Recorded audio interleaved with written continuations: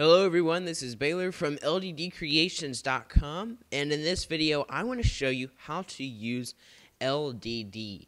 So you may not have heard of LDD. It's made by Lego and it allows you to build Legos in a digital format on your computer. Now Lego's actually renamed this software recently and it's now called Designed by Me. So you may have seen that in the Lego catalog and magazine that comes every few months. So I want to show you how to use it because there aren't very many videos on how to use it, and it is somewhat complicated and difficult to get used to at first. So I'm going to show you, this is where you can actually get LDD, or Designed by Me, whichever you want to call it. It's ldd.lego.com, and you'll just go to the download link and you can get it for Macintosh OS 10 or Windows PC. Okay, so you can get that and download it and install it, and you're set to go. So once you have it, you can open it up by going to however you open up your programs on your computer. And I already have it open. Here it is. And this is what you should see when you first turn it on. And you can see there are starter models, so you can get used to learn. You can kind of use what Lego's already presented you to kind of play with, or you can go build something by yourself on your own. Okay, so I'm going to choose free build because I want to actually build this from scratch and just play around with the program. And the first thing I'm going to do is hide this little palette on the side because it's kind of in the way. And that's it. You can see here that in this main view, I actually have this big transparent Lego piece here, and that's actually where you put your pieces to build it. So what I'm going to start off with is just a flat piece. So you can see it here. It's just this flat plate. Okay, so here I can actually choose the type of piece I want to add. So I'm going to add I'm going to add this really big flat piece to kind of start off with a model. So I'm going to choose this piece here. Okay. And the way I'm actually rotating with this is if you right-click with your mouse and move your mouse back and forth, you can actually move around in this 3D space. If you don't like to do that, you can use these arrow keys, by the way. Okay? And to actually kind of move the camera, if you right-click on a Lego piece, it'll actually move it. So if I take another piece and I move it over here and I want to see it better, I can right-click on it and it takes me to that piece. So that's how you can kind of navigate in LDD. So what I want to do is just kind of put pieces on this and actually kind of make something weird. So what I want to do is just scroll up and collapse this window here. And I'm going to add a brick, and I'm just going to find something that's approximately 8 in length. That should do it. Now I want to duplicate this piece. So there are a couple ways that you can actually copy and paste pieces in LDD. So the first thing that you can do is you can come down and choose the clone tool, and then you can actually click on the piece that you want to clone, and you click on it, and you can see that now I'm actually able to drag this piece and place it where I want to. Another thing that you can do is if you take your normal selection tool, if you click on the piece where it's highlighted in blue and press C on the keyboard, it also clones it. Okay, so you have a couple ways to actually clone tools. So if I make a selection by just dragging and selecting all these pieces and press C, you can see that I made a selection and I can try to position this on top to make it 2 stories tall, which it's not really wanting to do for me right now.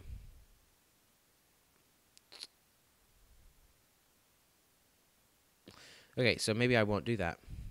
Okay, so what if you accidentally click on a piece, accidentally clone it, and you don't want to do that?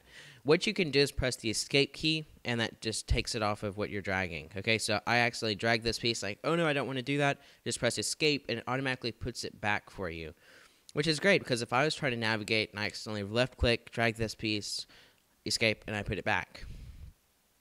So here's another thing. You notice that right now I have all these pieces here, and if I want to collapse this big window, I have to go scroll to the top and do that, which isn't a big deal. But if I had 2 or 3 of these things open and I wanted to try to collapse them all, it would take a long time. So what you can do in Lego Digital Designer is if you click on this big blank or this big button on the far left, you can actually collapse all the pieces. Okay, so that makes it a lot easier to navigate through LDD's pieces box, whatever. One thing that I like to do, though, is drag this out so I actually can see more pieces at a time, because I don't really need all this space here. I'd rather see all my pieces. So that's something you can do, is you can drag this and make it however big you want it.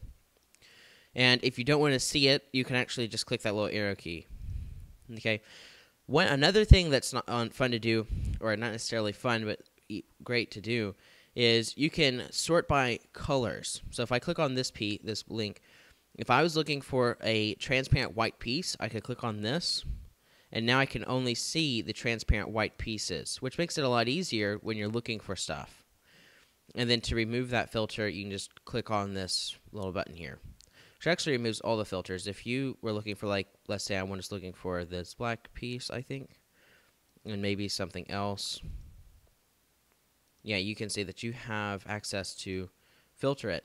So I don't know a lot about that. I haven't really played with that feature.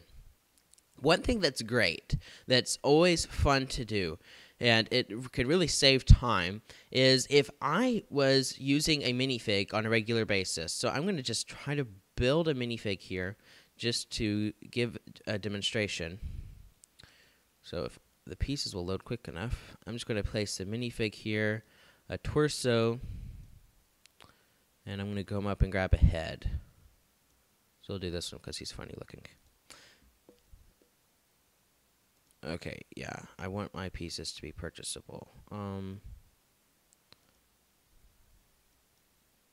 Which is something that I'm not. Okay, so I need to delete him. So I want this to be a purchasable set. So we'll use this guy. Okay, so what if I wanted to use this minifig multiple times? Well, I'm sure you're thinking, well, I could select this entire thing, press C and clone it, and I would have 2 or 3 different ones.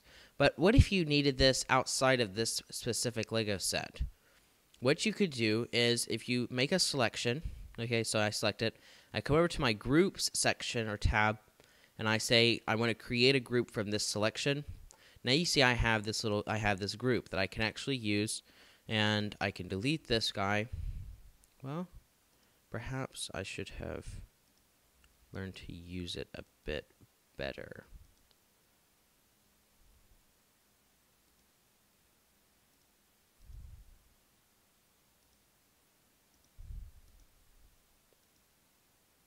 Oh, that actually makes it where you can. Okay, I meant templates, not groups. I'm sorry. So let me put that minifig back here, okay? And if I go to templates here, and I make a selection, okay, so I may have confused you. Let's just go back, start over. If I just made my minifig, okay? I make a selection, I go to templates, and I choose this create a template from selection. Now I have this minifig, and I can click on it, and I can just create minifigs. And what's cool is what I'm going to do is just create a new file. I don't want to save this, and I'm just going to open up a file that we already have open. So I'll do the CIS heavy turret. I can click on this, and I can add this minifig to the set. So you could actually create minifigs and keep them on just easily open them up for multiple files. So what if I wanted? Now I'm kind of going through quite a few features. I'm trying to just get a general, more big ideas what you can do with LDD. I'm not a big fan of the clone tool, and the reason I'm not a big fan of it is because I use the copy and paste feature on my computer all the time. Whether I'm working with text or documents or whatever I'm doing, I love copy and pasting stuff. So one thing that's always great to have is the copy and paste, and LDD actually does that. You can copy and paste pieces in LDD. So what I do is, let's say I was building a platform, and I'm just going to go to their template and grab this thing here. Okay. Let's say I wanted to grab this piece and copy it. I could just press Command, or actually go to Edit, Copy, and you'll see the keyboard shortcut on your computer. It's different from Windows, from Mac. On Macs, it's Command-C, and on PCs, it's Control-C. So that's just the difference. But if I click on that, you can see that I can copy and paste, and it's exactly the same as the clone tool. The only difference is if I make a selection here, and let's say I wanted these two pieces here, if I hit Command-C, Control-C on a PC, and I open up another file that I already have, and I'm just going to open the CIS Heavy Turret up,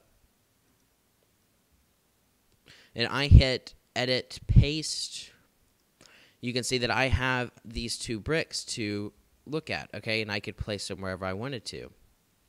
So that's just a great feature. Another thing that you can do if you want to import an entire model, you can go to File, Import, and here I could navigate to another creation that we have, so Projects. I'm going to go with a dinosaur vehicle that I've made.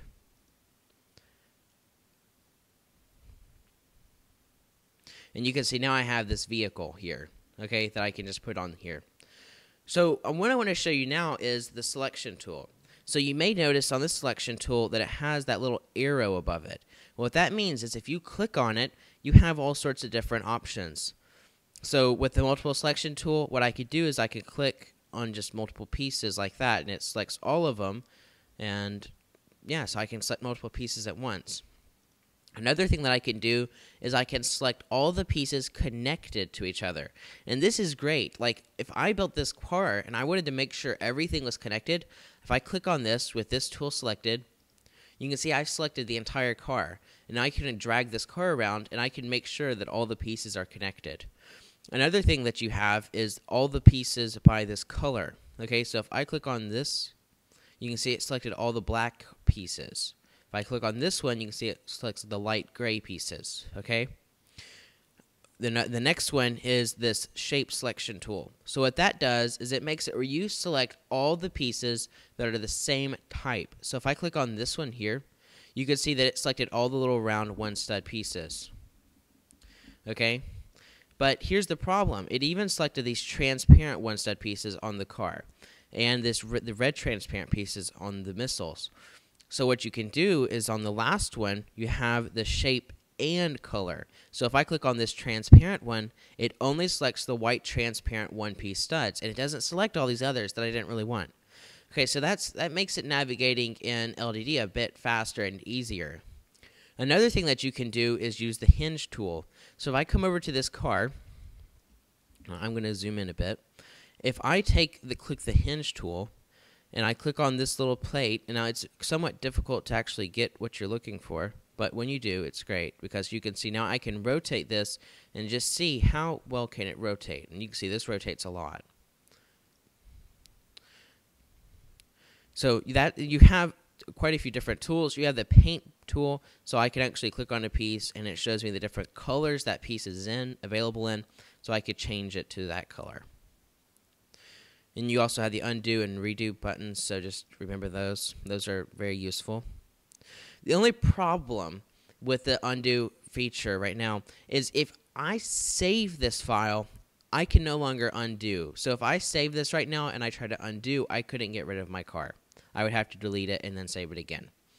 So just it's good to save frequently, but if you save, then you can't undo anymore. So it's kind of, you need both features at once, but you can't really have them. So you just have to compromise and figure out when it's best to do whatever. And the last tool that I'm going to show you is the hide tool. So what you can do with the hide tool is there's a missile inside of this gun. And I want to see it, but I don't want to delete the pieces. So what I can do is I can click on the hide tool, and it's similar to deleting pieces, but it doesn't actually delete them. So you can see I can kind of remove these pieces all the way around it, so I can actually see the little missile inside of this, and it's really deep inside of there, actually. Well, there's the missile. Now if I take my selection tool, I can select this missile and pull it out. And then when you want to put those pieces back, you can click the Show All Hidden Bricks button, and it puts all the bricks back. So that's a great feature that LDD has added, or LEGO has added to this program. So if you have any questions and you want to know more about this, ask me in the comments section. I will be free to answer any questions and try to help you understand what you can do. Now, I can't help you with building techniques because that's something that you have to get do on your own. And it takes a while to get used to building in LDD, but once you understand it, it's great. So thanks for watching this video, and goodbye.